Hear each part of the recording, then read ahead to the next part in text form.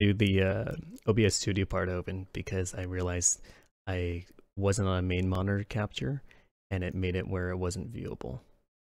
So pretty much with this, you would click within here, you'd click on image, this is the add overlay, you can type in whatever it is, click on browse, find where the overlay is once it's downloaded, double click, it shows up there in the window and displays it as your main thing there. Now what we want to do is that we also want to add in your cam and your video capture device. So you click the plus, video capture device, you'd add this in as well. Let's add in, well, I already have an existing cam.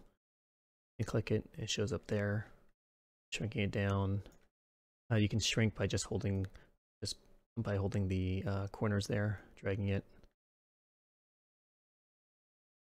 For video capture device, same thing for once you add it in your device. If you need to actually add a device entirely, it's the same kind of process. You would type in where the device is,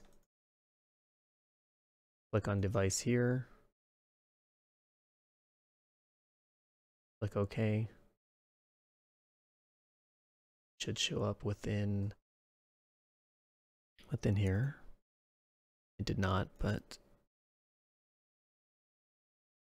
probably because it's already loaded.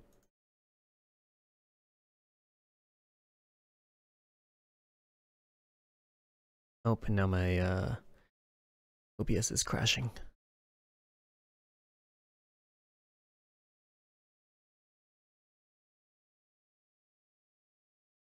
Oh, that's a hard crash.